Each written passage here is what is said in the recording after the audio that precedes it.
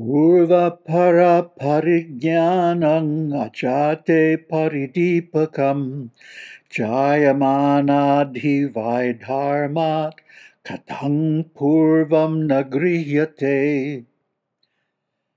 The ignorance of the precedence and succession is a pointer to beginningless itself.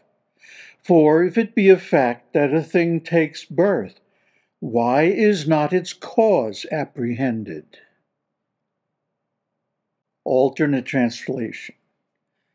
The ignorance regarding the antecedence and the subsequence of the cause and the effect clearly proves the absence of evolution or creation. If the effect, dharma, that is, the jīva, has really been produced from a cause, then why can you not point out the antecedent cause? Commentary by Śaṅkarācārya. How do the wise assert the view of Ajāta, or absolute non-evolution?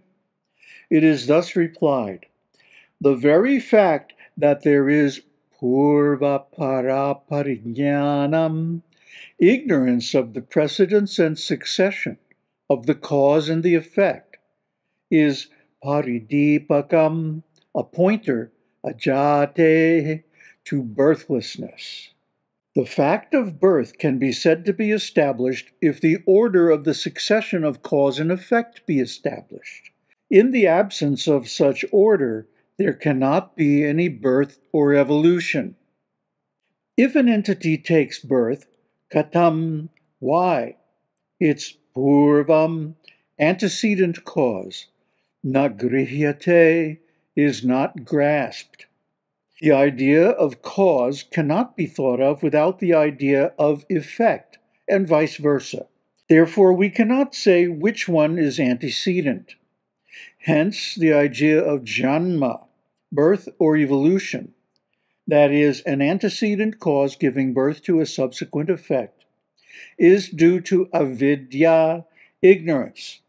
One who perceives a thing undergoing birth must also, as a matter of necessity, perceive the origin of that thing, for the begetter and the begotten are inevitably interrelated. Therefore, that avidya is a pointer to birthlessness. Namaste. Wow. Bam. This is it. This is the core truth of the fourth chapter, that you cannot have an effect without simultaneously a cause.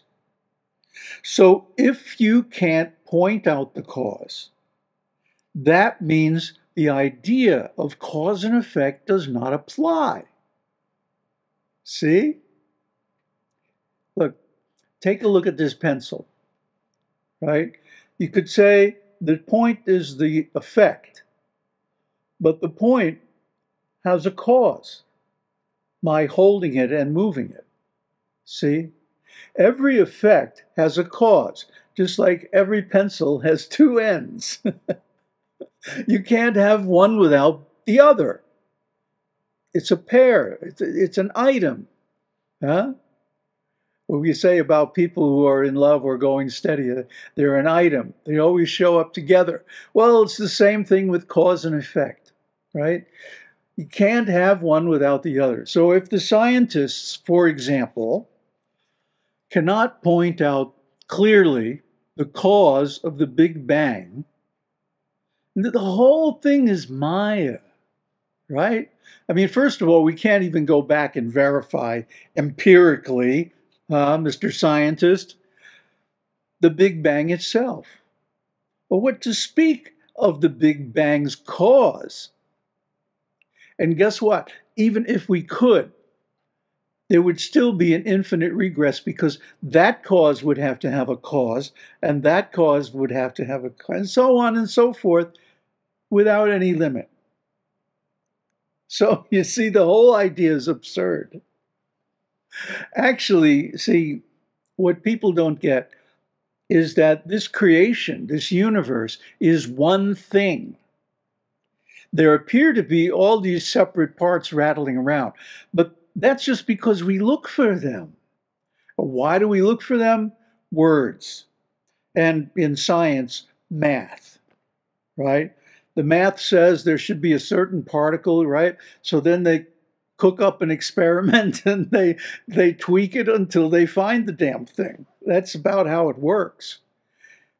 What you see depends on how you look. So if you're looking for something, you know, just like they say, if you look for dirt, you'll find it. You know, if you look for the good in people, you'll find that. So it's up to you. It's up to your attitude. Hey, this is quantum mechanics. This is, you know, the Schrödinger's cat, right? If you look for it, you'll find it. You don't know whether it's going to be alive or dead, but you certainly will run into that cat. See how this works? This is Brahman looking at itself like in the mirror. But it's not an ordinary mirror, it's a funhouse mirror. And it's always changing and wiggling and twisting and, you know, like just look at all the changes happening in the last couple of weeks. Yeah, it's amazing, right?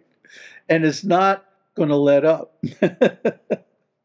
We're on a new level now, at a new tempo now, a higher energy level now. We can't go back. It's just inconceivable. So don't cling to the way things were. Rather, try to roll with the way things are. See? And don't become a cause. Don't be an effect either.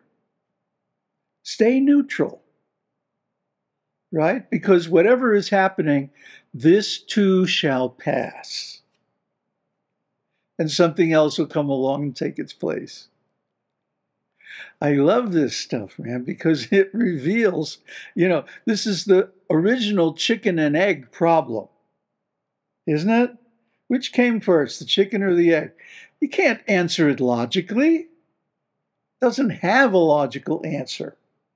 And if you try to figure it out, you just go crazy. Infinite regress. See? So, of course, the same is true with the jīvas, the living beings, or any part of Maya. Really, the truth is the same for everything from the universe down to, I don't know, quarks and leptons or whatever.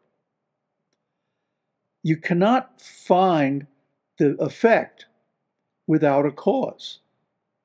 If you go looking for the cause, you'll surely find it. But see, Brahman is neither a cause nor an effect. It's neither a subject nor a predicate. It's neither true nor false. It neither exists nor does not exist. And the same is true of Maya. Because Maya is nothing but Brahman. Oh, God. See, this is where words fail. That's why it says words fall back from Brahman, from the reality.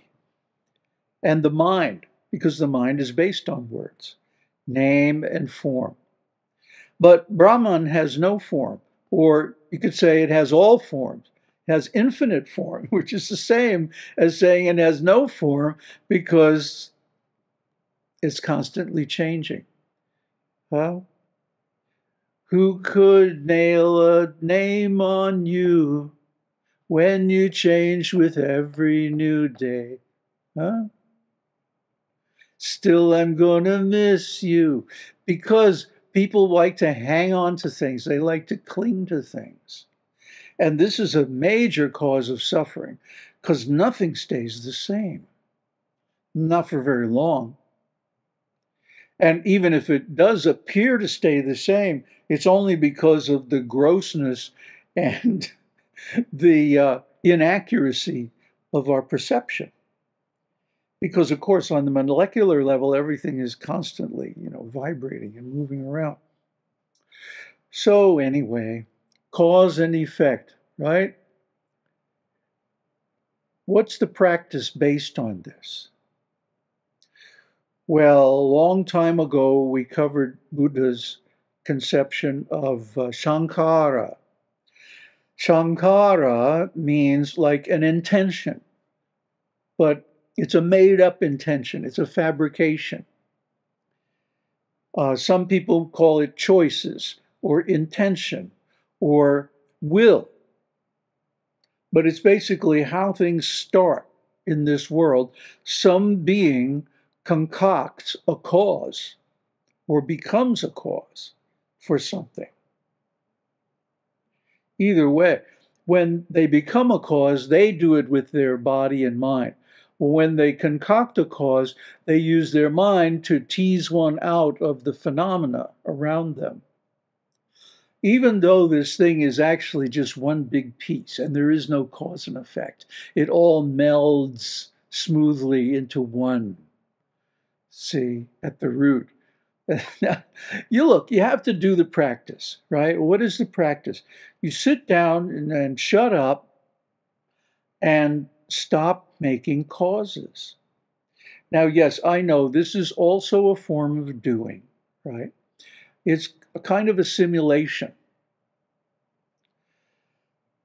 Just like in the case of samadhi, right? The effort to concentrate the mind over a long period of time becomes a habit.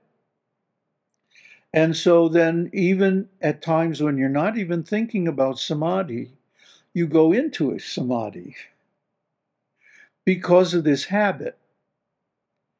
It's like a meditation teacher once told me, you go up through the 7 jhanas, and when you reach the 8th, you just jump into nirvana, nibbana. Well, same thing is going on here. You analyze out all the causes having to do with the different bodies and koshas and whatever, neti, just clear it all out until there's nothing. And then you have to jump into that nothing, dive into it freely, not holding back anything, but, turn off your mind, relax, and float downstream. It is not dying. It is not dying. Yeah? The Beatles had it. They got it a long time ago. Very smart guys. But anyway, if you can do this practice of stop making causes and let it become a habit, then one day your cause making and your fabrication and your will and your intention and your doing and all that stuff will simply stop effortlessly. That's what we want. That's what we're heading. But to get that, you have to do the work. Do the practice. Sit down and shut up. Stop the mind. Stop thinking. Now, eventually, you can maintain this state while you're doing your everyday chores, the mechanical duties of the day that everybody does, brush their teeth, wash their face, whatever you do. So that also takes practice. But I think in the beginning, it's kind of easier to get into the flow that way. That's why a lot of people get into flow states through sports. Extreme concentration on the body. And there are, Buddhist meditation lineages that do the same thing. But ultimately, you have to approach nothingness or emptiness because that is the causeless.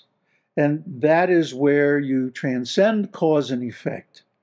And you realize Brahman of causelessness, birthlessness, endlessness, and beginninglessness.